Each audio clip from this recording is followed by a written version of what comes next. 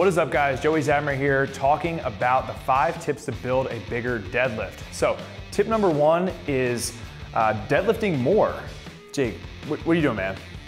Dude, I always squat 4 times a week and put my deadlift at the end of my training week. Yeah, don't be like Jake.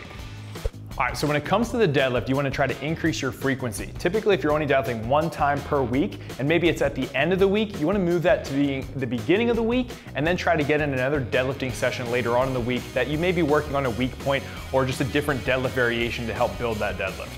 All right, tip number 2 for building a big deadlift is going to be incorporate more deadlift variation exercises and cut out a lot of the small muscle group exercises.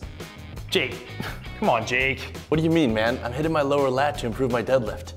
All right, so when I was trying to build my deadlift, what I thought that would do that would be to increase the amount of exercise I was doing in accessory work. So by doing tons of barbell rows, lat pull downs, pull-ups, chin-ups, you name it. But really, honestly, what that was doing is kind of plateauing my progress, and what really helped build it was implementing more variations of the deadlift, such as things like tempo deadlifts, deficit deadlifts, block pulls, or pause deadlifts.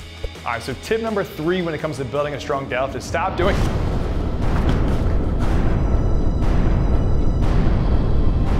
So what I was trying to say before that was stop doing touch and go deadlifts. Now, there is a time and place for touch and go deadlifts, especially if it's comp specific, or if you just like training that way, that's fine. But when it comes to building a big, strong deadlift, I think that stopping the touch and go and focusing on resetting every time is gonna help build the technique, the proper structure, and working the right muscle groups to help build a strong deadlift, especially when it comes to pulling off of the floor.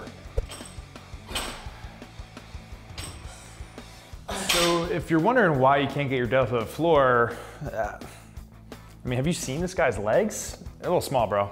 Have you seen this guy's legs? They're a little small, bro. All right, tip number 4 is gonna be increase the strength of your legs. Now what? This guy's telling me to deadlift more, and now he's saying increase my leg strength. Yeah, hear me out. I'm talking to the people who are just beginning their training, or maybe intermediate lifters who still have room for improvement to grow their quads and legs in general.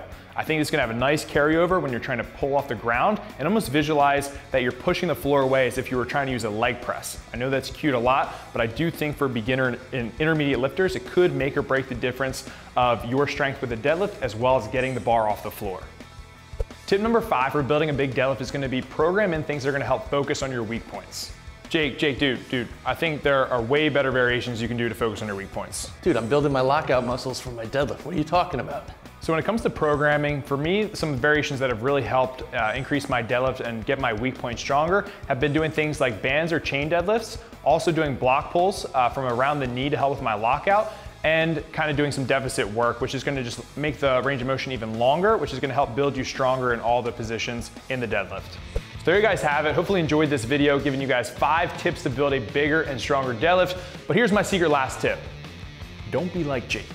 And if you guys enjoyed this, make sure you check out the description down below. And if you want to check out what I do, head over to my YouTube channel, Zat Strength, for more information.